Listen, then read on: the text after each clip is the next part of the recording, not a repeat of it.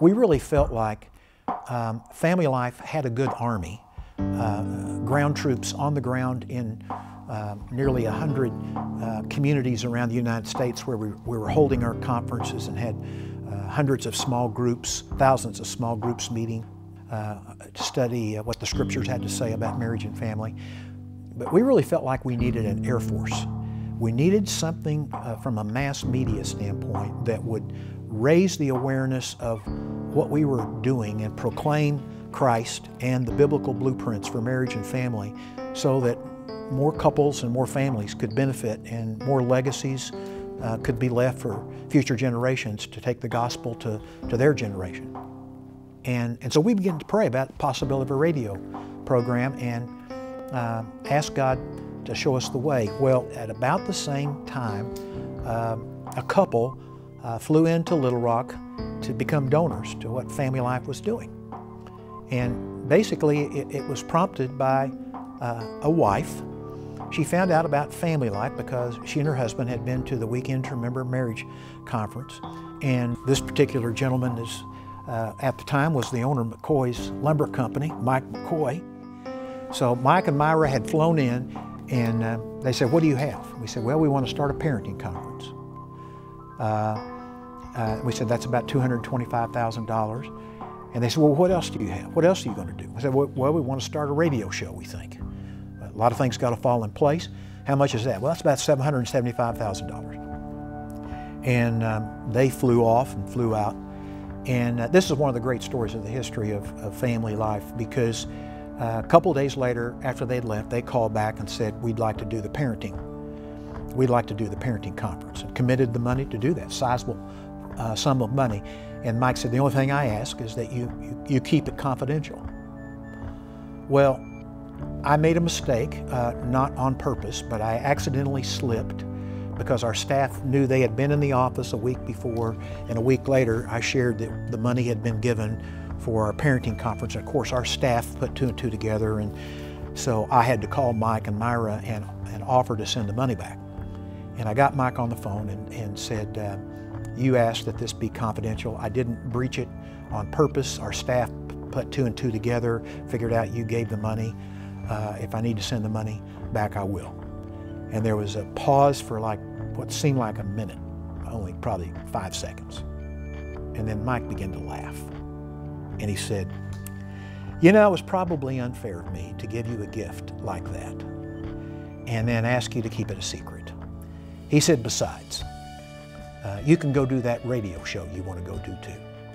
And he committed over $750,000 to that. Well, I began to weep.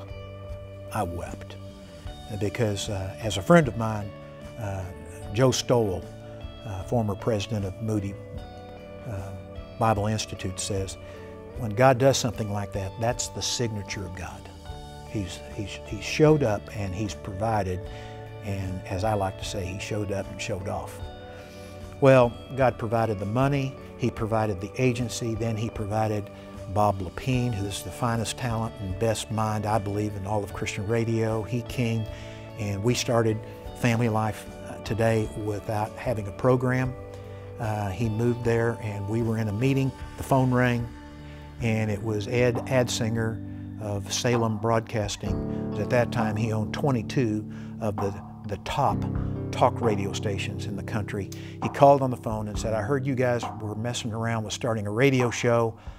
I've just had a moral failure by a major voice in Christian radio and so forth." And he said, "You just need to know you could have a program on the air for a decade and not get these times.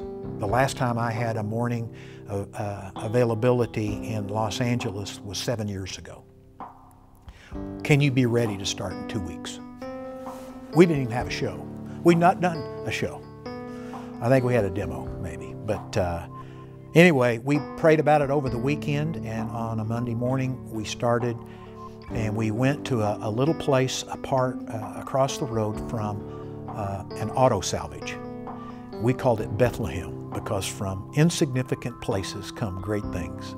And we rented a studio that had Pink Owens fiberglass on the walls and the ceilings with lattice from Home Depot keeping it in place, we rented that studio for half price, $25 an hour, including a technician, and did the first 10 shows and launched our radio show in November of 1992.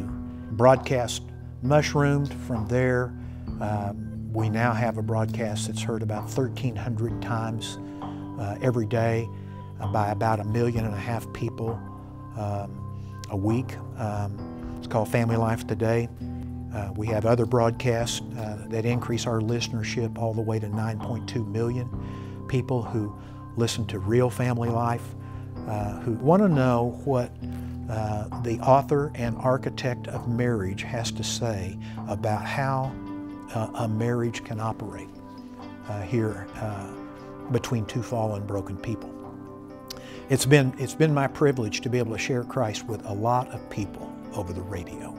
And you know, the stories from all kinds of folks whose lives have been touched, from a little boy who started listening with his mother as she drove him to school in Washington, D.C.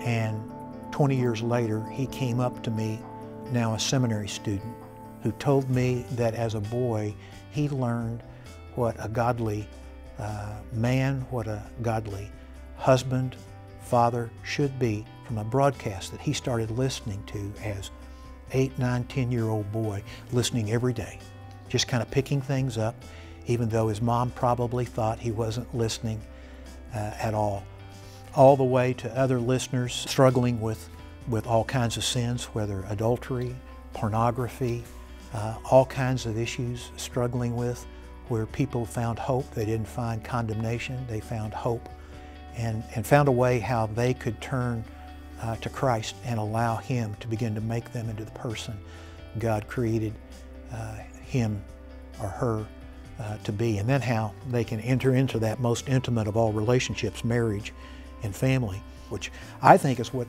God had in mind when He made marriage and family in the first place. He wanted it to be a spiritual transmission center where the truth of this book and the truth about Him and the experience of Him can be passed on, not only to one generation, but multiple generations, and to declare Him to other generations as well.